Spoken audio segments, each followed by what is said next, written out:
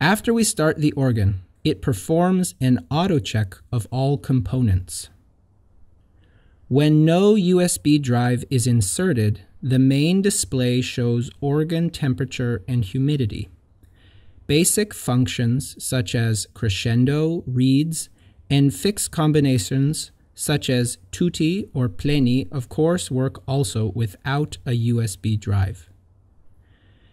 After a USB drive is inserted, the user's content is loaded and the default bank and the combination is recalled, but not yet activated. We activate it using the Next button that serves as a confirmation button in the Alterus system.